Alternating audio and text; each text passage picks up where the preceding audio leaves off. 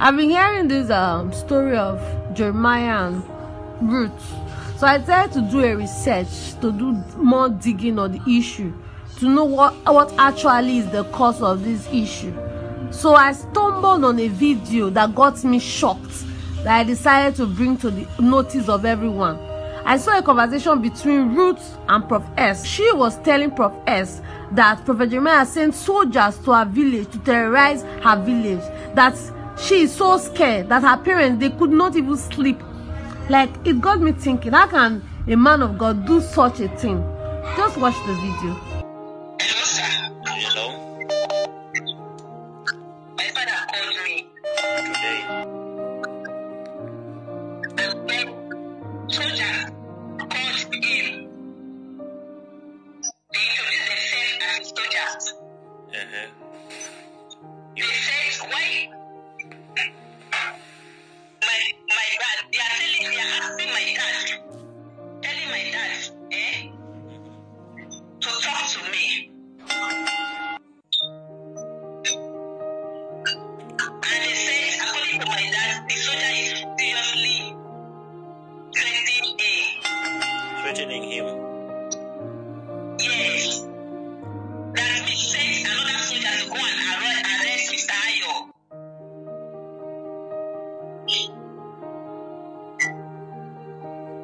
I said, I didn't see Ayo said, so your father is receiving threats from soldiers? Yes, sir. And these soldiers are telling your father to talk to you? To talk to me. Talk to you about what? About the testimony. What to talk to? For me to forget, for me to calm down, we not to look for the baby anymore. But that's no, that he needs his grandchild. So they are literally calling your family to threaten them, to talk to you so that you can forget about baby testimony. Yes, sir.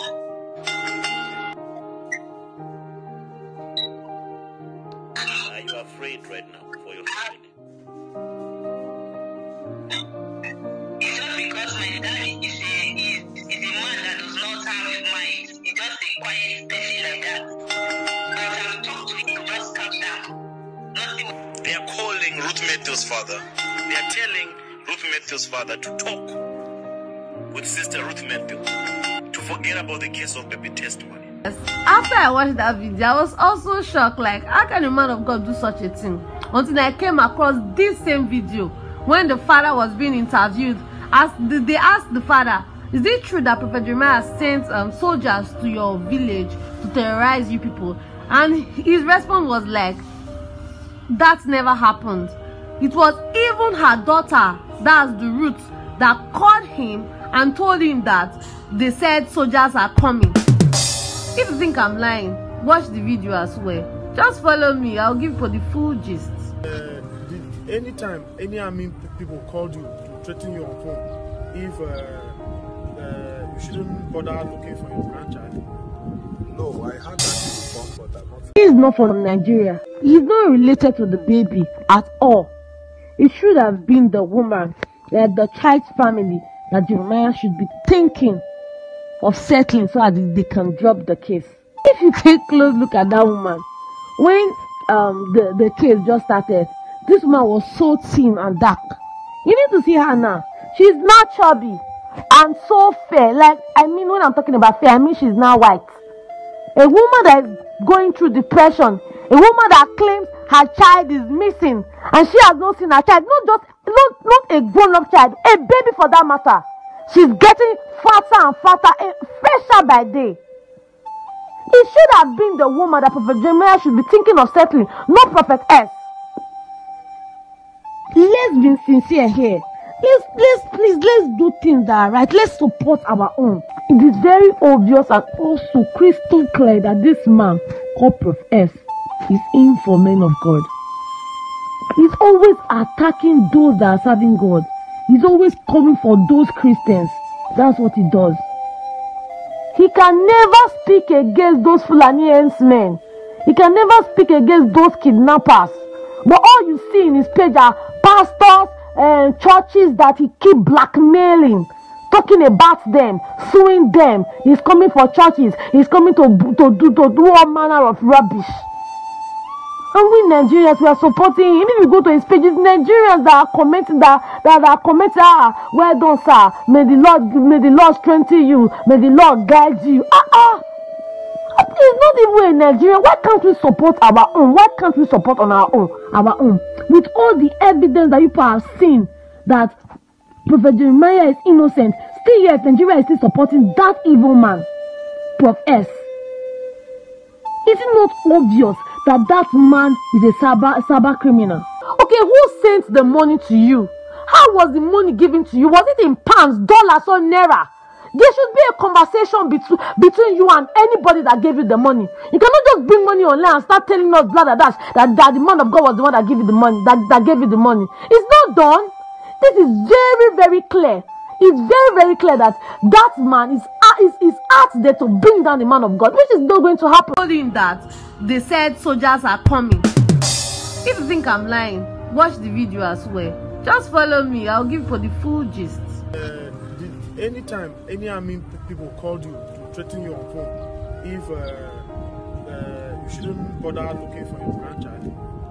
No, I heard that before, but I'm not. Okay, they told you. Who told you that they said they will come? That army will come and pick you or something? Well, Ruth told me that they are looking for me. The Ruth said, I went to Prophet Jeremiah's compound and he said I should get out. Jeremiah came and ordered them out. Before I know, the Jeremiah called me, he ordered me out. That's the prophet. Yes. He said, take her out from this compound. He won't destroy my ministry. Okay, they interview everybody, the neighbors, they interview the children. They said that there was nothing like that. So wait till now 1 year again. Your brother missing, did you see your Jeremiah eyeball to eyeball? Did you, in honesty, did you see Jeremiah afterwards? No, I don't see. Did you go to meet Jeremiah? No. After your brother got missing, did you go back to Jeremiah? No. Did you ever see Jeremiah eyeball to eyeball? No. Did Jeremiah walk your mommy out? No. There's no need of lying anymore. When you were looking for baby testimony, did you people go to Jeremiah in the car? No. Did Jeremiah say to you face to face, get out of the house? No. Are you sure? Remember on Brekete, Ruth said Prophet Jeremiah came and ordered them out. Before I know, the Jeremiah called me, he ordered me out. That's the prophet. Yes. He said, take her out from this compound. He won't destroy my ministry. Are you hearing this? Are you hearing this? Okay, even this man of God, even have time, because if it's me, I will not have time to be talking about all these stuff online. I don't even care because I know I did not do it, like all those kind of things. Because he's a good man, he has a good heart. He wants to just come clean, and you people are just bringing stuff. Even the prophet that is even talking there, he's not a Christian. You people know, Nigerians now know, say this man not be Christian. What is it, please, guys? What is it? People should just focus on something else and stop all these lies and all this stuff. The man of God is trying. I think people should leave him and let him be. I beg. This is your money that they keep robbing you in the name of tithes, seeds. And at home, you don't have never touched this amount of money. How much is this in Naira? 5 million? You've never had this amount of money. But they're throwing it around like that.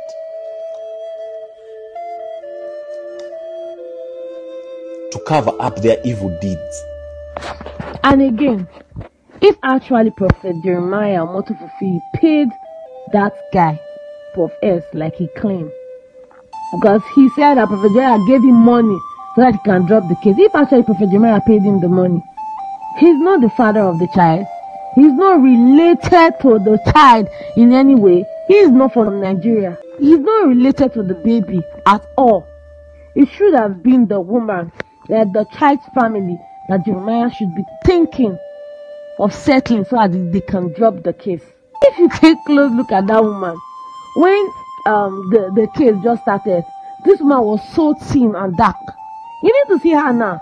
She's not chubby and so fair. Like,